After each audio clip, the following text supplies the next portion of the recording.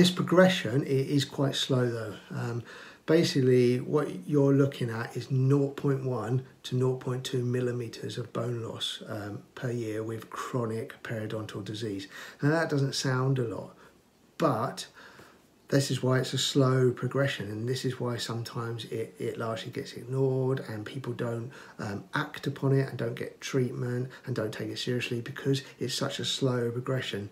They feel for many years they either don't notice it or feel like, well, yeah, there's not a problem there. Okay, so this is the last set of pictures. So this is basically, if I scan up, advanced periodontitis. This is years of progression and neglect with poor cleaning techniques, not visiting the dentist or the hygienist often enough, and this is where it can eventually lead to. And you can see here that basically the teeth don't, well, the teeth and the gums don't look great. There'll be an element of tooth staining and discoloration, yes, but you can see here the gums have shrunk back quite a lot. There's been a lot of progression, periodontal ligament loss, bone loss. This triangular bit of gum which goes up here in nice healthy gums has completely gone, completely been lost. The gums generally just always look red, irritated. They've shrunk back a lot, but you can still see there's a roundedness, there's a puffiness about them. They don't look great. This can quite often be worse on the insides where cleaning is even more neglected quite often because you can't see those areas and they're difficult to clean and difficult to get at. From the cross section here, you can see the teeth will be quite heavily plaqued and calculus on them, all build up. You can get pus formation, what we call suppuration in the pockets, and that can come to the surface sometimes and also be detected by the hygienist or dentist when they probe and check your gums. You'll probably, as long as you don't smoke, you'll probably get a lot of bleeding every time you brush. You can see here that the gum ligaments here, the periodontal ligaments, have completely gone all down this side, and the gum is completely detached here, so you get this deep probing depth, and the bone has sort of gone with it.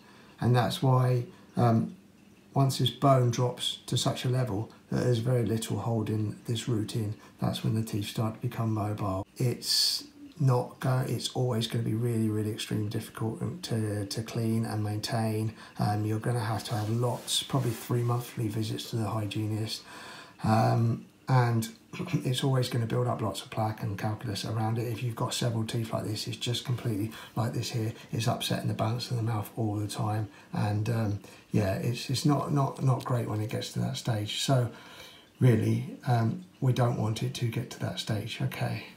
So that's a video I've just gone through there, explained to you what gum pockets are and the effects that they could have, and the progression really from just noticing a little bit of gum bleeding in your mouth to the slow progression to advanced periodontitis, advanced periodontal disease, where your teeth are in jeopardy and where you can start to lose teeth. I'm just going to leave you with one picture here which cements home that understanding of what the progression of gum disease can do. So I'm just going to flick back over to the charts. And this here is just a picture of a couple of radiographs, basically x-rays that have been taken to give a radiographic image of teeth.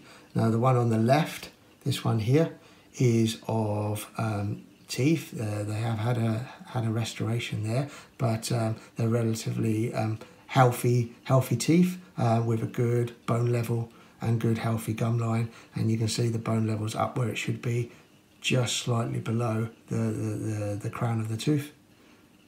And then this one here, this picture here, has had a lot of bone loss, advanced periodontitis, a lot of progression of the gum disease, and you can see the apex, the tip of the root of this tooth here.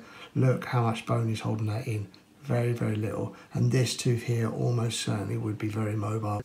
Okay, so that's the video on gum pockets. Thanks for watching. There's lots of other videos on my Greg the Gum Guy TV YouTube channel. See you soon. Bye.